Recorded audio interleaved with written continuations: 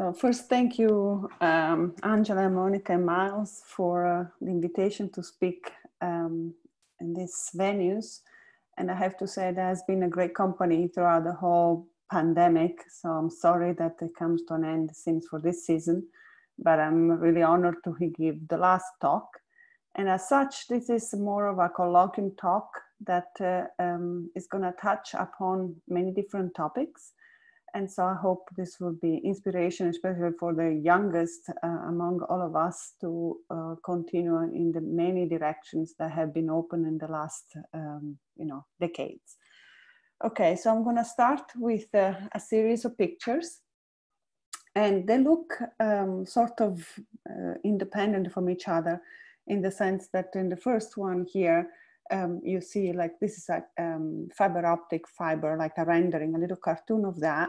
And this is the next one is a nice drawing that you can make, and the parent is a parent tree. So it's used as an important example in harmonic analysis.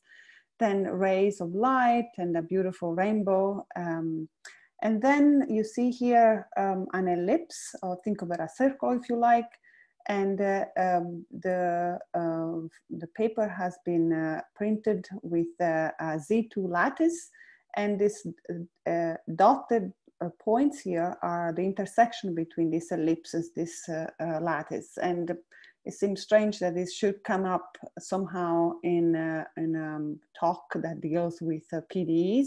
It's more like something like counting these points is more something that you do in analytic number theory, but I'll get to that. And this is a picture of what I like to think about dispersion. In fact, like this is like some concentric waves in a nice, think about infinite lake with no boundaries yet. And you see the height of the wave is shrinking, and that's exactly what it means, dispersion. And the interesting fact is that although the height, the amplitude of the wave shrinks, the energy remains constant. And this is a more turbulent situation. This is, I like to think of this related to a very important problem that has been somehow, for some reason, studied really deeply in the last few years, the water wave problem. And the last picture is a rendering of the Bose-Einstein condensate, which, as I will explain later in a couple of slides, is very much connected with the Schrodinger equation. So I'm using the Schrodinger equation to actually touch up as an example of a dispersive equation, and also to touch upon the fact that in order to study it, you really need to use tools from a very diverse group of ideas that comes, okay, clearly from harmonic and Fourier analysis, since you're going to have to study interactions of waves. What you want to do is take your complicated wave, turn it into a sum in a certain sense of a simpler wave, interact them, and then reconstruct. And this idea of reconstruction is actually very deep idea in harmonic analysis. As I mentioned before, via the picture, there are some tools from analytic number theory that actually have been brought into this kind of setting, the PDE setting, in particular dispersive equation setting by Bourgain. Then, of course, math physics, and I will show you an example of dynamical system. And just for this talk, I will give you towards the end, I will touch slightly upon the concept of symplectic geometry and how that enters also in this PDE. And I'm afraid I will not get to the probability part, but there is a pretty large literature now and can give reference at the end if anybody wants it.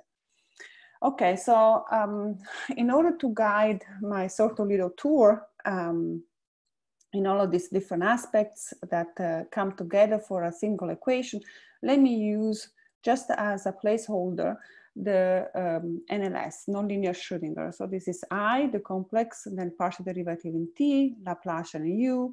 Lambda is a constant, which could be plus or minus one. I will tell you in a moment, for example, where it comes in. And then the cubic nonlinearity. U is obviously a function in time and space. And for this talk and to describe all these different tools, I will think of X to be in the torus of dimension D. Now, why the torus? Well, that simply means that I'm considered the periodic case. So the function U is a periodic function in terms of space to start with. And we have an initial condition, that's what happens at time 0. So this is the initial profile of your wave, and it's u dot x, u naught dot x. And usually you measure the regularity of this initial condition using L2 base space, so Sobolev space and so on, because they're very natural for this problem for the following reason. Since this equation comes from physics, has conservation laws. So the first conservation law is the integral of the absolute value of u. By the way, u is a complex function here, is the integral of the absolute value of u square. So this is the L2 norm square, and that's called the mass, and that's conserved. Another conservation law is the Hamiltonian, or the energy. So it's the first term is the kinetic energy, that's the gradient of u square. And then there's the potential energy, which depends on what kind of nonlinearity you adopt. And here is the cubic, so the potential energy is of order 4. And again, this constant lambda appears. And if lambda is +1, the problem is called defocusing. And in fact, the Hamiltonian is always positive, and it gives definitely a bound on the homogeneous H1 norm. And if lambda is negative, there might be a competition between these two terms, and a blow up might occur, but I will not talk about that in this talk. Okay, so let me, because I'm adopting this equation in order to explain a bunch of things, so let me start first from at least one place where it is derived physically. So I'm going to describe in very, very general terms the Bose-Einstein condensate. So this phenomenon occurs when you have, let's assume a container with a very diluted gas, Bose particles. And because the gas is very diluted, instead of thinking of the dynamics in terms of particles that collide with each other and hence more billiard balls dynamics, we're gonna instead think of each particle as a little wave packet. And the fact that we start at a temperature that is not so low yet, the wavelength and the distance between the wave packets, it's not comparable yet. But then we lower the temperature, and at some point, at some critical temperature, as you see in this picture, the wavelength and the distance between the wave packet becomes comparable, and things start happening. And as you lower the temperature yet again to the absolute 0, you will see this coalescing that happens in the giant matter wave. In other words, what's going on here is that these little wave packets that originally, basically, since they are so diluted, have an independent dynamics almost, they all lose that independence, that coalesce in one unique big wave. Now we can approximate this example. Instead of taking t that goes to 0, we can take the number of particles that goes to infinity. You can make that transition as well. So let me try to describe it a little bit more mathematically without really writing anything, because the notation is extremely heavy here. So when we start with the little wave packets, temperature not yet at absolute 0, we describe the dynamics that involves this wave packets. At this moment, let's say you have n, where n is very large of them. You can describe that system using the so-called BBGKY hierarchy. Then the goal is taking the limit as n goes to infinity and describe what happens to that limit. And that corresponds to taking the temperature goes to 0. When you do that, taking the limit as n goes to infinity, then you end up with the Gross-Petaviersky hierarchy. And I'm not going to write it for you, but it's a system of n equations. Each one of them is linear, but there is an interaction between all the components of that. But let me tell you just a little bit what happens to this, without writing it explicitly, what happens to the solutions of this hierarchy. By the way, this limit procedure and then proving that there is a unique solution for this Gross-Petaviersky, it was a very, very hard problem, especially in 3 dimension. I will talk a little bit more about this later. Anyway, from a little bit of mathematical point of view, let's think in the following terms. So this description works both in RD or in TD, so periodic or non-periodic. And we assume that, let's indicate this large vector xk itself is made of each component's a vector itself. So the k indicates, let's think about a number of particles, if you like, and x1 up to xk could indicate the position, if you like. So xi is in either RD or TD. And we have this Gross-Petyaevsky hierarchy, which I didn't write, but let's give an initial data to it. And this initial data, I'm thinking of it as a product of two functions. There is a physical reason for that, but because it should represent some kind of density. Anyway, it's a product of two functions. The function u0 in xj and its conjugate in x prime j. And this product is called, we call it gamma 0k, and it's the initial data for my big system of the Gross-Petyaevsky. This is called factorized initial data. Now we evolve it, and what you can prove, and like I said, this is not at all a simple fact, what you can prove is that this evolution is a new function, gamma k, t, now is evolved, so there is a variable t, also depending on xk and x prime k. And the remarkable fact is that it's the product of functions themselves, and this u is nothing else than the evolution of u0 via the cubic NLS equation. So that's the connection.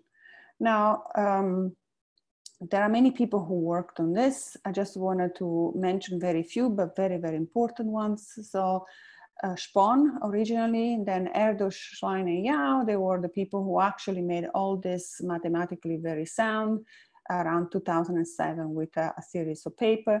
Then there was a Macedon and Kleiner and Macedons after Erdős, Schlein, and Yao that gave a more friendly version of the proof for people who work on dispersive equation, although they had to assume some, it's a conditional result, but it was very, very important, I think, to bridge the math physics community with the people working in dispersive equation. And then Kirkpatrick, Schlein, and myself attacked the periodic case. The previous works were on Rn, if you like. And then there is our two teams that have been working on this very much recently, Thomas Chen and Pavlovich, Natasha Pavlovich, IUT Austin, and X Chen and Olmer at Brown. Okay, so in this talk, it's very common that I give just the beginning of the story and then I move on a different aspect of it. And in fact, let's move on to the following fact. Many of you know that the one-dimensional cubic NLS is actually very special, both in R and in the circle, because this is an integrable system. Now, there are many different ways that one can describe what integrability means, but some of the words that you definitely heard about it is the existence of the Lax pair, the inverse scattering theory, and of course, probably the most famous one is the fact that this equation satisfies not just the conservation of mass and energy or Hamiltonian, but actually has infinitely many conserved integrals. And these integrals look basically like this. The first part is the derivative of order s, where s is a natural number, and then there are lower order terms. Now, one question that with some of my collaborators, in particular, Dana Mendelson, who was a former student of mine, and Andrea Namod and Natasha Pavlovich, one question that we asked was, okay, if the equation here is integrable, as it's a beautiful structure, what happens to the Gross-Petyaevsky, which is somehow the bigger system that connects with the NLS the way I described before? Is anything like some kind of integrability for the larger hierarchy of the Gross-Petyaevsky, of course, in dimension 1? So we try to look for Lax pair or trying to describe a more geometric structure here. But what we did in one first paper was to actually prove that there are infinitely many conserved quantities. But we expected more. We expected more geometric structure. And so we went back to look at the problem, and I want to report on that. So this is just a little cartoon to explain a bit what is the situation.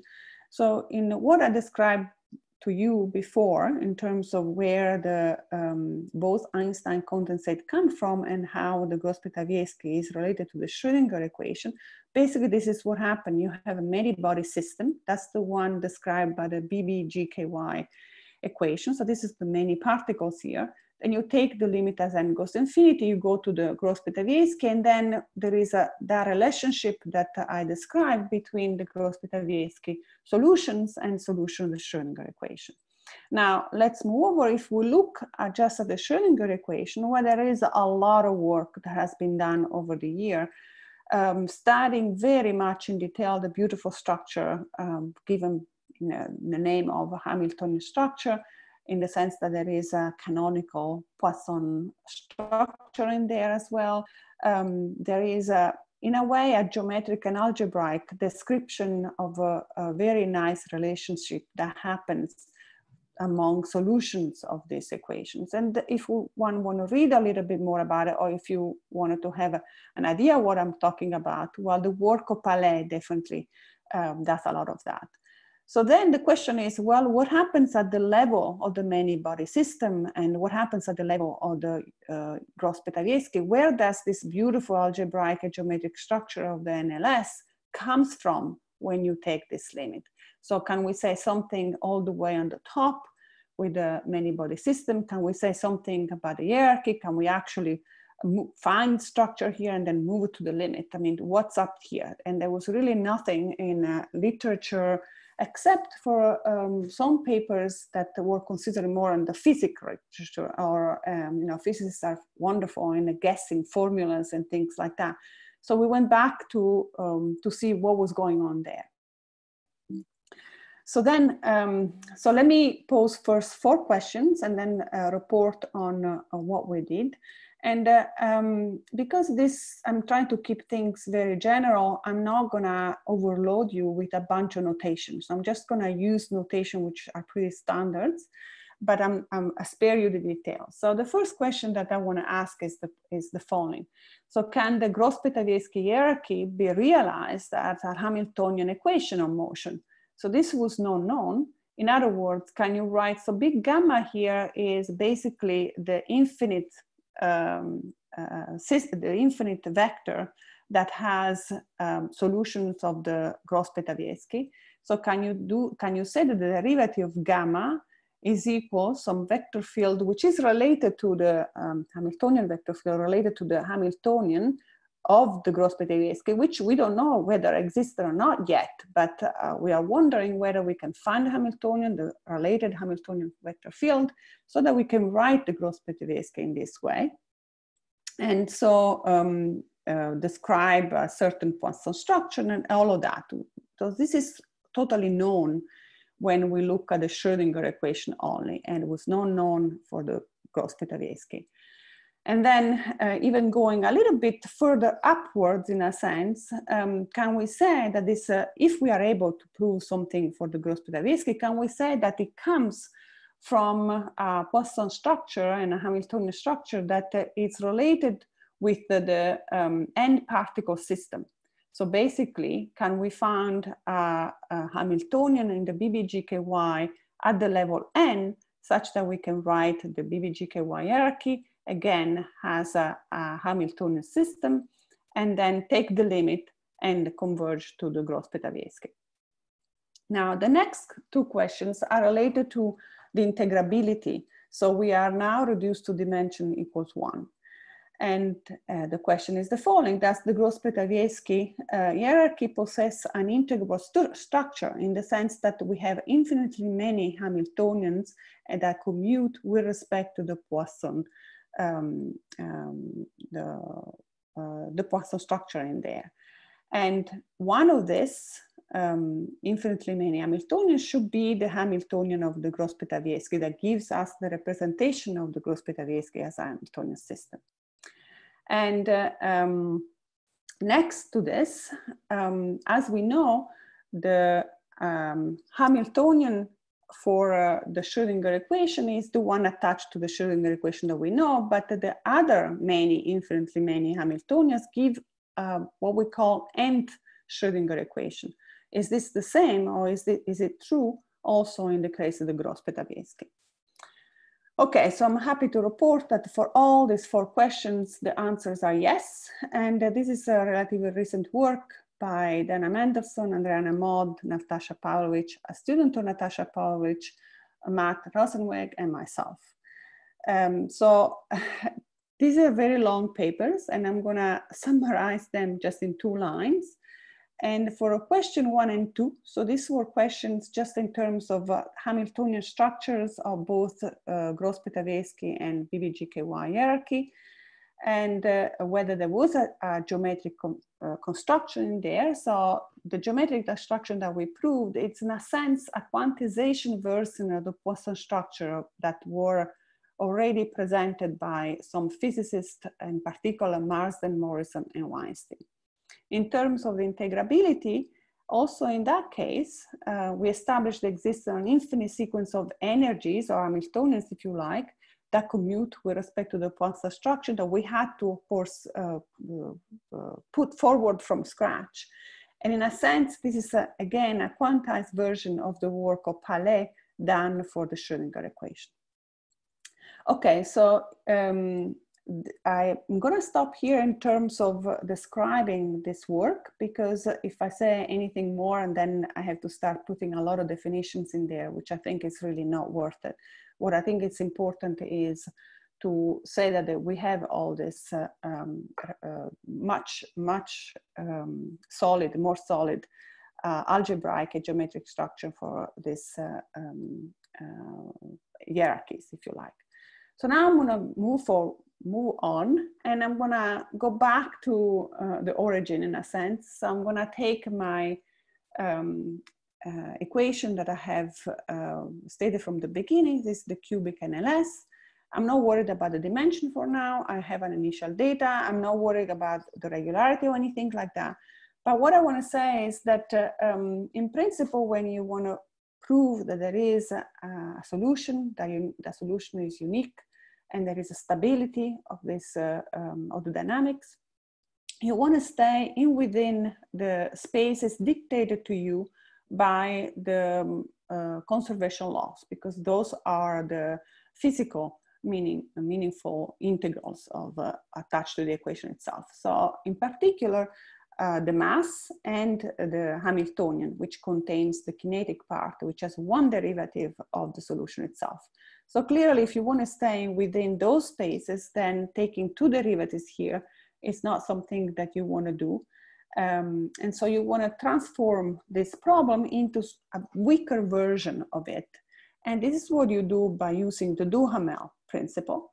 So using the Duhamel principle in this description, just like you do for the ODE, then you can say that the solution that I'm looking for, it solves this integral equation where the first term is the solution of the linear Schrodinger equation, and the second part is the non-homogeneous term. Now this ST, I'd like to think of it as the Schrodinger group, and in particular ST applied to U0, which is the linear solution, solves this very simple system here where the initial data is U0x.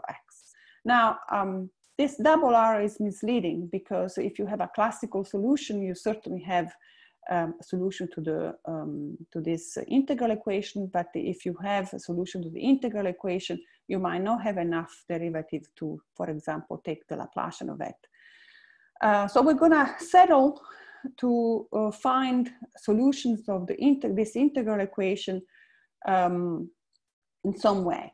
So you note first that although the right-hand side doesn't tell you what U is, because it depends on U itself, certainly tells you that if you consider an operator, which is the right-hand side of my integral equation, and that operator has a fixed point in some space that you have to find, then that fixed point satisfies the equality, obviously, and that's the solution.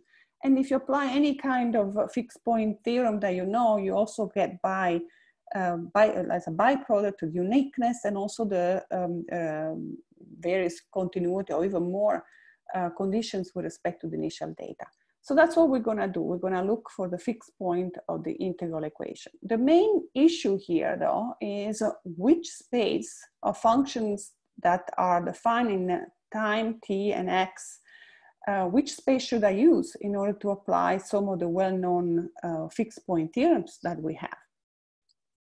So this brings me to the Strickard's estimates. Here I'm gonna, because like I said, I'm gonna only thinking of, for the sake of this talk, the periodic case.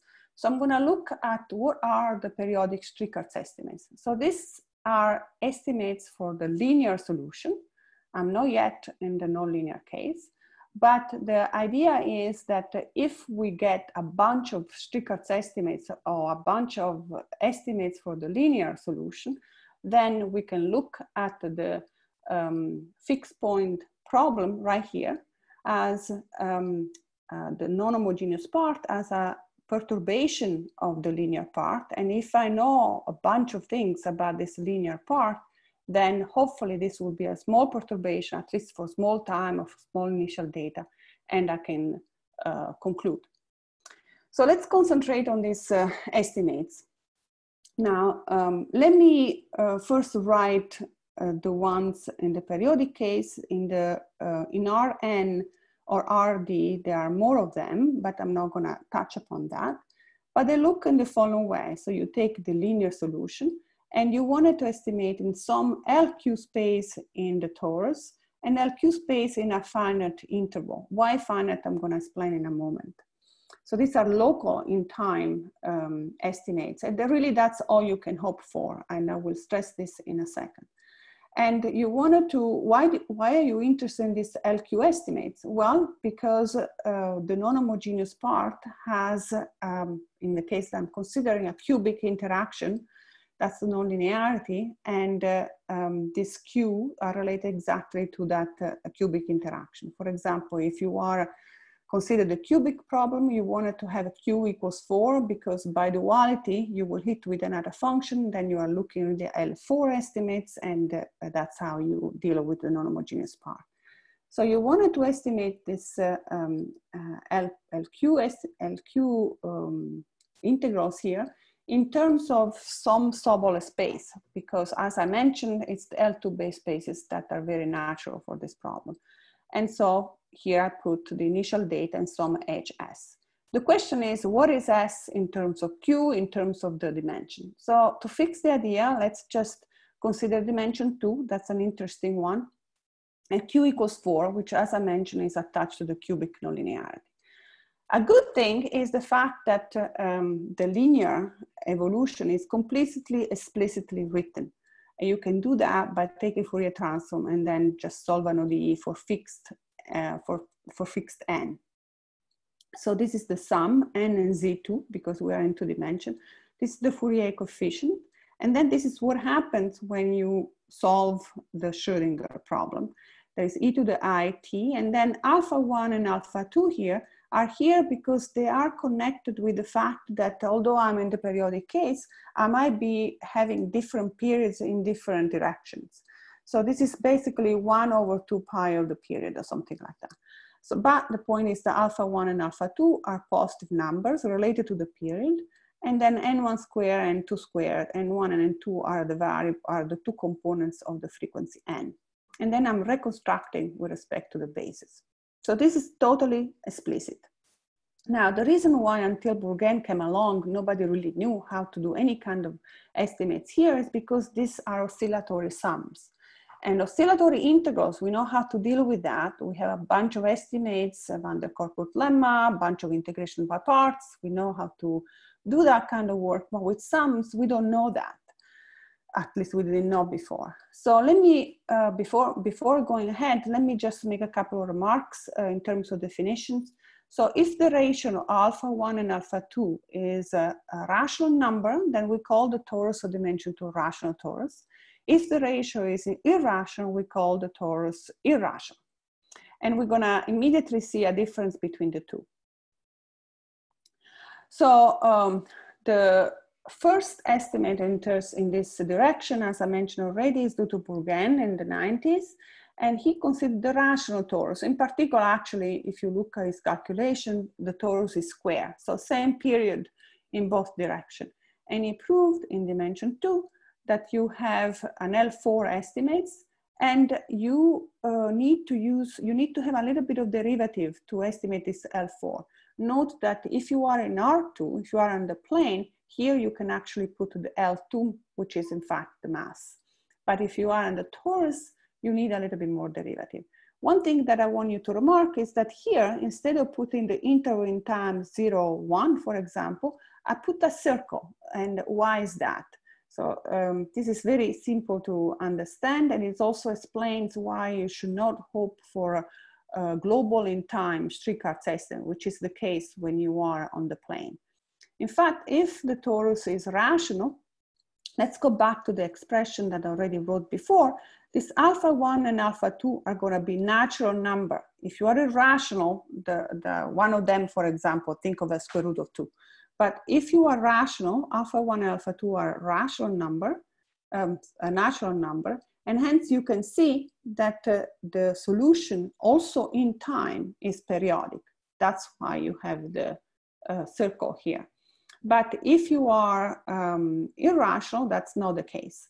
In any case, you are like I showed just here, the solution could be periodic in time, and hence global LP estimates in time are not feasible.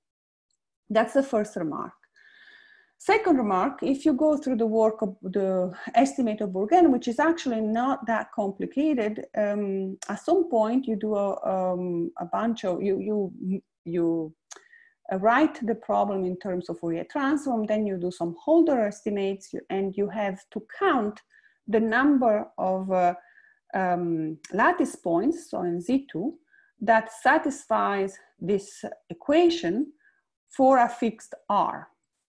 In other words, you have to count the lattice points on ellipses, but it's a very special ellipsis because this alpha 1 and alpha 2 are natural number. Actually, in Bourgain case, alpha 1 and alpha 2 is equal 1. So really you are looking at the lattice points on the circles, and you wanted to estimate how big is the set sigma that are defined here in terms of the radius, in a sense, of this ellipsis. And that's an estimate that comes from Gauss' lemma, which counts in many ways. You can write the square of a number in this way. And the estimate is sharp, and in other words, it's always certainly less or equal than our epsilon. That's where the epsilon comes from in the loss of derivative on the right-hand side. So the analytic number theory is actually informing harmonic analysis in the work of Bourgain. And then, well, it took about 20 years to be able to obtain a similar estimates when the torus is just a generic torus, not necessarily a rational torus. And this is a work of Bourgain and Demeter. Surprisingly though, this work of Bourgain and Demeter uses no analytic number theory. It's purely harmonic analysis. It doesn't really see periodicity at all. In fact, the Strichert's estimate comes as a corollary of a theorem which is called the L2 decoupling theorem. And it is related, this L2 decoupling theorem is related to the restriction of the Fourier transform, the Kakeya problem, and uses techniques that were in particular brought into the game by Larry Guth and other people. But I'm not going to talk about that. But this is just to say that now we have a Strichert's estimate for obviously local in time for reason I explained already. And here is the same H epsilon for any torus. Okay, now improve the kind of just the Strichert's estimate is not quite enough to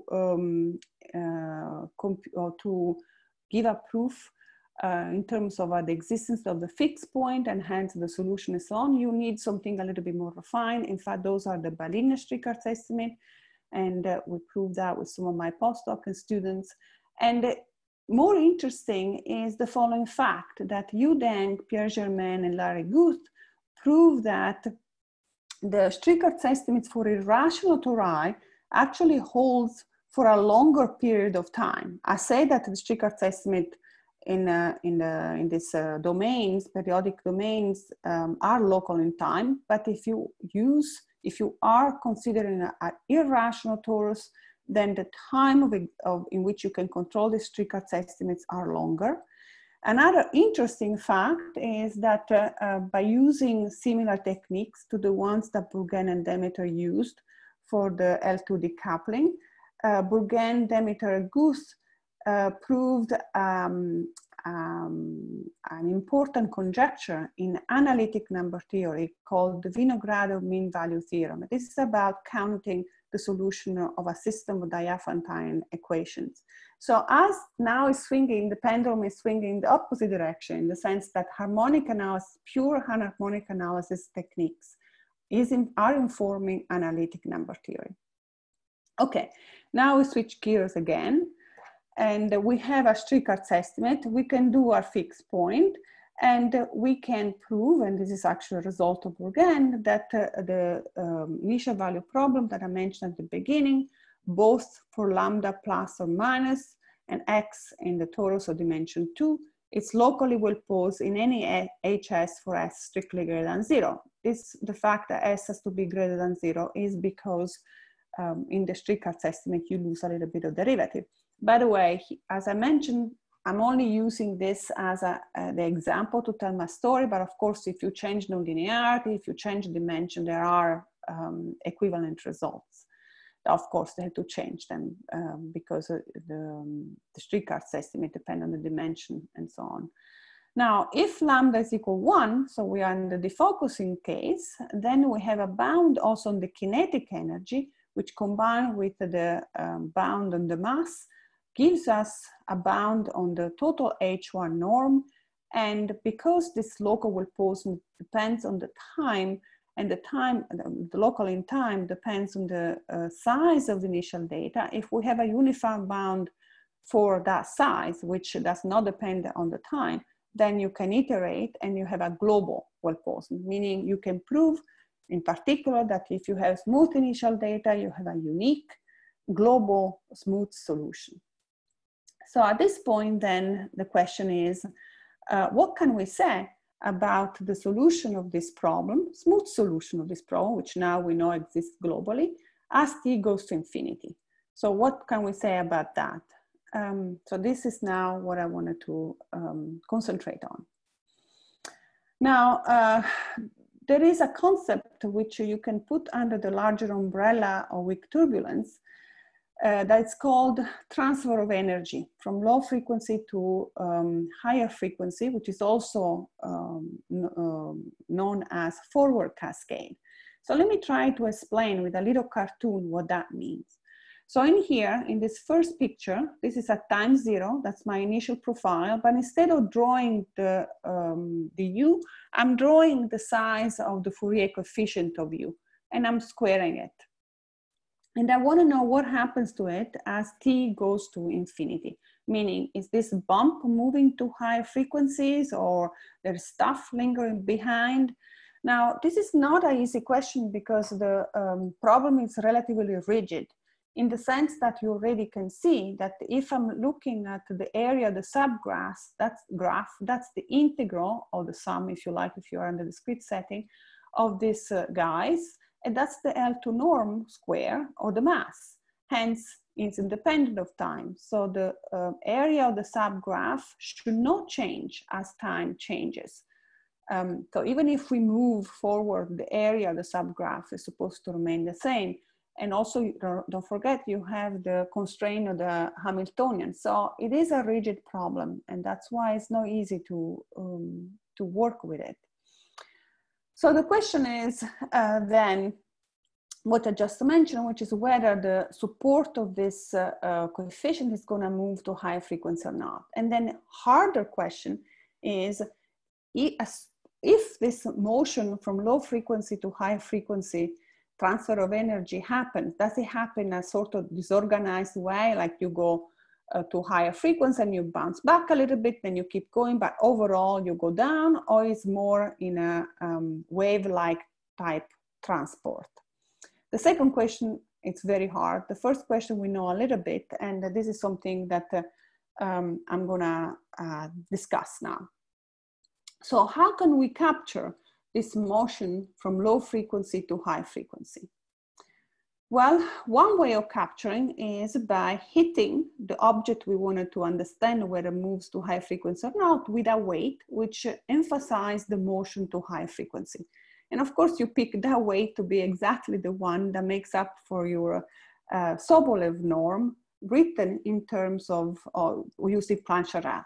So I'm going to now look at the integral of my coefficient squared times this weight, which should emphasize whether this function moves to high frequency. And then I discover, in fact, that this is just the HS norm. And here you think of S to be large. So we're really looking at smooth solutions. And what we want to check now is whether as t goes to infinity, this quantity grows or remains bounded, or how it grows, maybe polynomially, maybe logarithmically, or whatever we can say. Now, from the proof of the global existence, which comes from iteration local existence, you can see, one can prove right away that a bound, which is not very nice, is an exponential bound. Because when you do the iteration, you see that this norm, I mean, your estimate said that this norm might double or might become, might grow. So, but this is one first bound that you get, and it's just exponential, and it's just a byproduct of the proof for the global repulsiveness. But we want to do better. But let me first also say a little bit more about the constraints that the rigidity of this problem. So the first fact is the following. If you are in dimension 1, cubic NLS or KdV, complete integrability, so the fact that you have these infinitely many conservation laws, can be used in order to prove that any HS norm where S is a natural number is actually uniformly bounded. So if you are in dimension 1 and you're cubic, you should not expect the energy moving from low frequency to high frequency.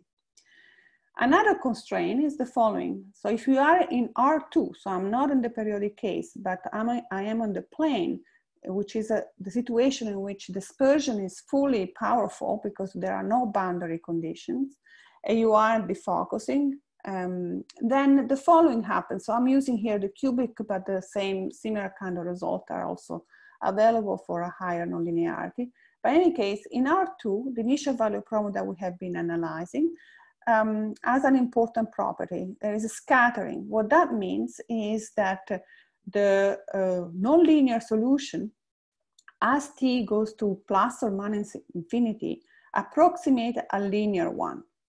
So if this is the case, then obviously any HS norm is going to be uniformly bounded. By the way, the existence of the global solutions at the level of all the way down to L2, that's why I say S greater or equal to 0, is due to Dodson, and not even too long ago. He proved it in the 2016.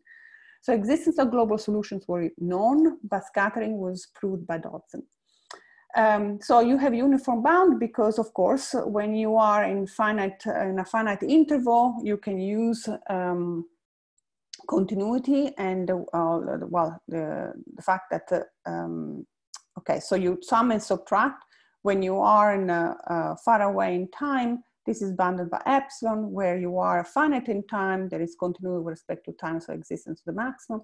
And then it remains the linear scattering solution, and that in HS is bounded. It's actually equal the HS norm of U plus because the Schrodinger group is unitary. So in these two cases, we don't expect, obviously, and it's not true, this moving from low frequency to high frequency. So let's see what happens in the first interesting situation. So we put ourselves in the periodic case, and we take the cubic nonlinearity, which is the simpler one. And I'm saying, like I said before many times, this is for smooth data. This is a problem for smooth data. And the first fact that is known is due to Bourgain and my former student Schrodinger. And you pass from an exponential bound, which is trivial, to a polynomial bound, which is not trivial at all. And the polynomial depends on, the degree of the polynomial depends on S. Now, there is a lot more to say on this problem. There are beautiful results, but I will just show you 2 endpoints. So this is a bound from above. Let me tell you what happens from below. So in the previous theorem that I mentioned, we know that let me go back for a second. So we know that there is at most can grow polynomial, but the expectation actually is that should not grow more than logarithmic in time in some sense. But then the next question is, do we actually have solutions of this initial problem that grow? That's an open question still, but this is the result that we have. So the first one is in collaboration, a few years ago, in collaboration with Colliander, Kiel, Takaoka, and Tao. And what we proved is the following. So assume S is the order of regularity. Think of it to be large. It's not, this is like I mentioned before, it's a smooth data type of question. Fix a small delta and fix a very large K. Also assume that the torus is rational. Think about a square torus if you like. Then we can construct an initial data, which is in HS, which has HS norm smaller than delta. And if you wait a very long time, the norm becomes larger than K. Now, this doesn't really tell you that you have a growth, not even logarithm in time. And in fact, doesn't even tell you what happens after capital T. Maybe things go down again. And this is still an open question in a sense. And then there is a companion result by Carl and Fau of a different type. So they don't look at the HS norm. What they do is they actually construct a solution. By the way, this is also in the rational case, that excited modes in a very small square at time 0. And they can prove, they follow the dynamics, and they can prove that at any time large later, you can find something that is still part of the solution in larger K. Okay, so I think, let's see what time it is. So I'm gonna hurry up a little bit. So in order to prove the result with the I team, we use, Monica, sorry, how much time do I have? One, maximum 2 minutes. Okay, perfect. So in order, I'm gonna end here. So in order to prove this result of the Colliander, Kiel, and Takaoka, and Tao and myself, we look at a toy model to make the dynamics much smaller. And here it's this, we reduce things really at dynamical system type of situations. And we have to study the dynamics on this big sphere. There are constraints in the sense there are big circles where you can get stuck. So it's not obvious that you can go from low frequency to high frequency, but we actually do that. And this is a little bit of a picture how the situation goes. The last thing I want to mention is that this kind of construction that tells us that we can go from low to high is in the rational torus. So what happens if you, and also the construction of Carl and Fau is in the rational torus. And with Bobby Wilson, we proved that actually, if you are irrational, if you are in an irrational torus, both this construction cannot be done. What that means is that in the irrational torus, which is intuitively correct, constructing something that grows is going to be harder, because as you hit the boundary and you have an irrational torus, you have a slightly more room to bounce back and not necessarily go back to where you came from, and hence accelerate the nonlinearity in there. So there is a lot more to say on that, but I want to just mention a few other people that have been working on this. Yu Deng, Germain, Guth for the rational tori, then of course I mentioned Bourgain, Wei Wang, Berthe Masper, and then House, Approaches, Guardi, Kalosh. These are really dynamical system people.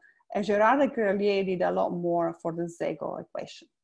So I'm going to stop here. I didn't manage to go to the symplectic problem or to the probabilistic approach on this, but I'm happy to give reference if anybody would like to see that part.